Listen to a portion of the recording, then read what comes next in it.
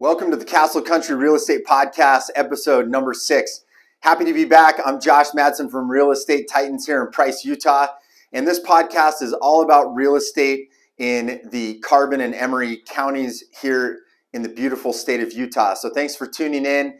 And we're starting our second month of the podcast and couldn't be more excited to share with you market information, both locally and nationally. And we're going to be doing this every week.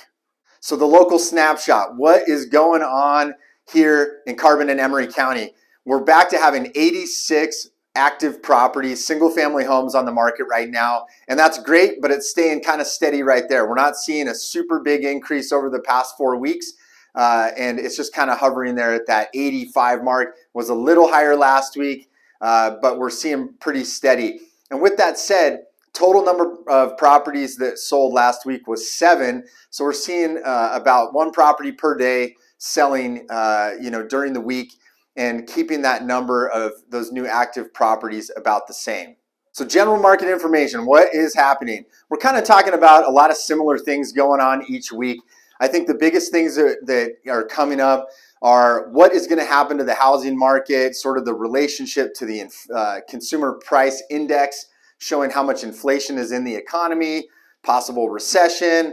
And this is what I've kind of been covering the last couple of weeks in different ways. So we're going to kind of hit on that same topic this week. And starting off with, we're seeing new evaluations from everyone out there talking about what is going to happen to home prices. And it's looking strong going into the fourth quarter of 2022. We're still probably going to see an average of about 10% increase in prices in single family homes. In Utah especially, why I think this is important for us to consider is Utah is an awesome state. People want to move here. And for us in Carbon and Emery counties, typically this isn't a place where as many people have moved to like the Wasatch Front, but all of us that have lived here understand it's an awesome place to live. And with more remote workers, people being able to work from home, there's a lot of really cool options here. And so people are starting to look at the outdoors, things to do. And like I said, any of us that have lived here for a little while understand what's around here in terms of those natural resources that we can partake in when we live here. So that's really what we're going to see in terms of home price appreciation going into quarter number 4. Now, inflation is really important for us to watch in both buyer and seller, and even if we're not looking to maybe get into the market right now.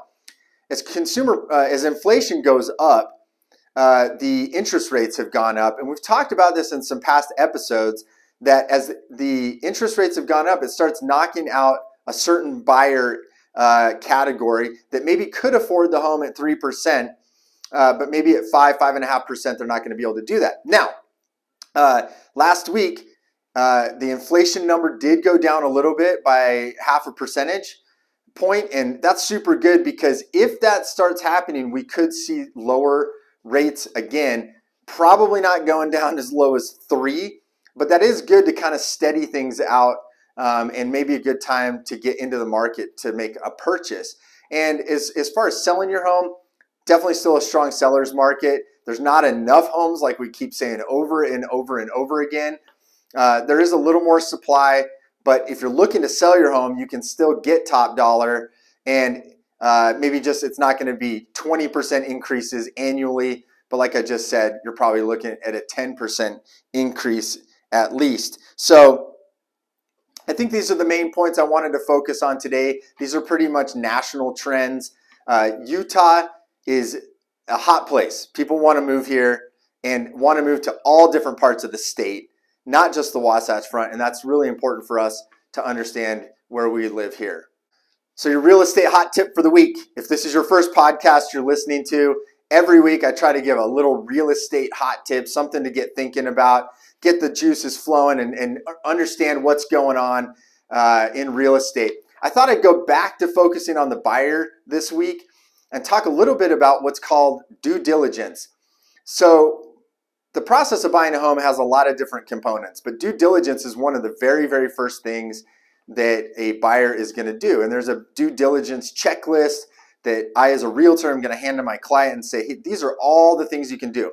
So a quick definition of due diligence is when we look at a home, a lot of times we go see the home for maybe 15 minutes, 30 minutes, 60 minutes, and then you're going to be putting an offer on that home.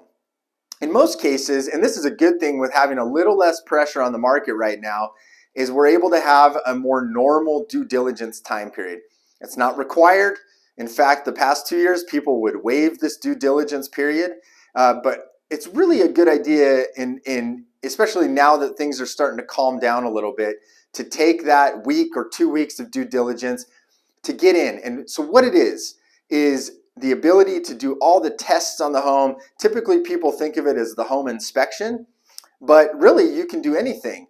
A home inspection is a good place to start by hiring a qualified professional to come in and inspect the home, identify red flags, especially things like foundation and whatnot.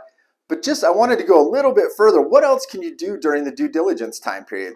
A really common one in Utah is a radon test. Radon is a gas it can cause lung cancer and things like that.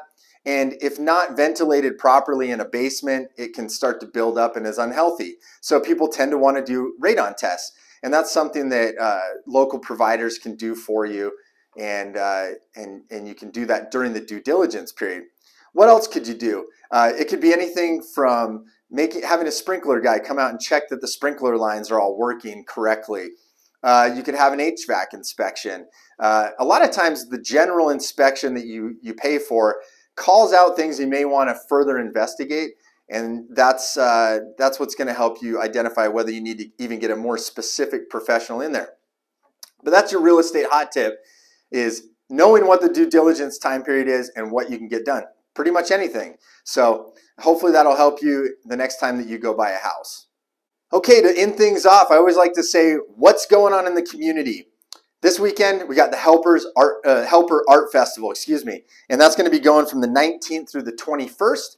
So be sure to head on down to Helper to check out all the amazing artists and events that they're going to be having over the weekend.